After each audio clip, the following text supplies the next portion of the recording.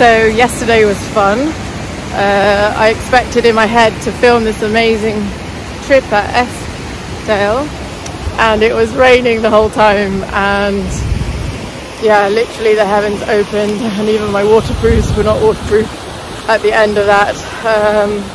So all I managed to get was just a very short dip of me in the waterfall there. So here I am today. What a difference a day makes. Clear blue skies, ta-da, and crispy and cold. Today, another day.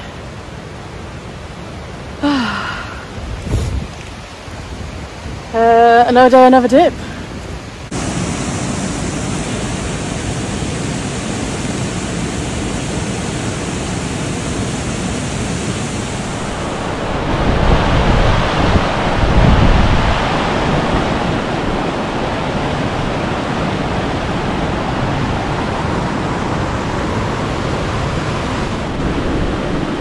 So I've been reading this book and it's amazing. I will share it in the credits below, but I think it's called The Hidden Messages from Water, and we are water. I love the Avatar film, Be Like Water.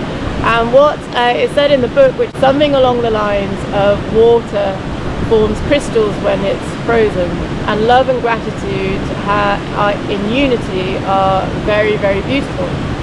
And what I like about it, that it explains that love is active and unconditional, whilst gratitude is the passive energy of receiving that active love unconditionally. And it truly is, when it comes to defining it as a gift of life, is that the gift of having actively been given life, and then the joy of receiving that gift of life. I mean, it's amazing. I mean, I think they probably said it more eloquently than I have done, but yeah, so the unity is like active and passive together, just like the sun and moon, just like maybe the masculine and feminine energy.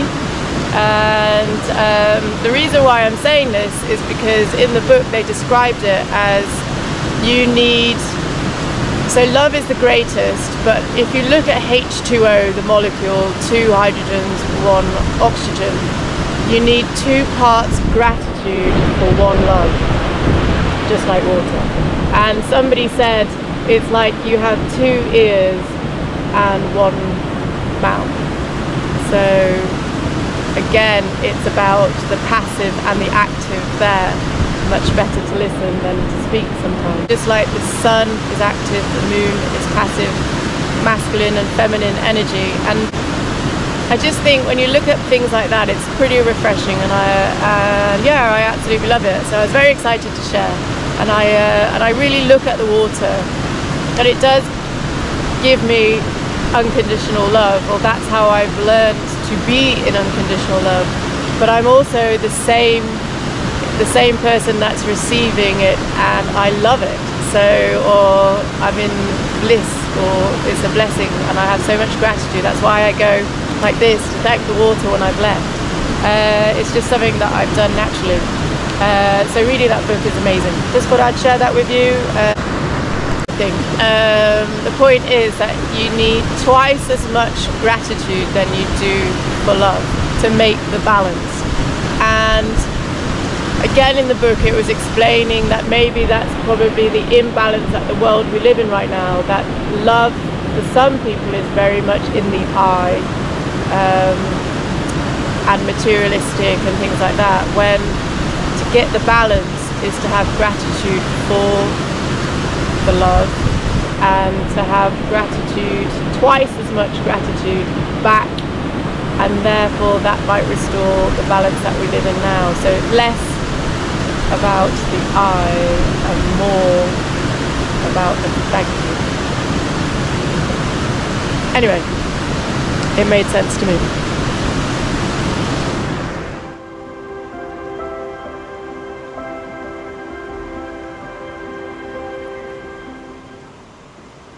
As I stand in this water, I have so much appreciation for the unique depth. Really, to go inside each water, each molecule is another level for me. So I wonder, have humans been living in 2-part gratitude and 1 part love? I think not.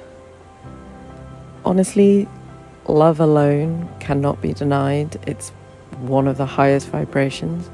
But love and gratitude really has opened my mind to even more. So as I was trying to say before, less in I want, I will, and stuff like that. Learn to know that, I don't know, what it means that we have enough.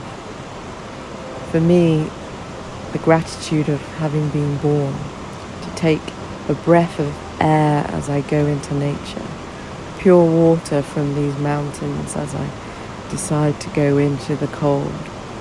When I open my eyes truly to this world, it deserves so much of my gratitude.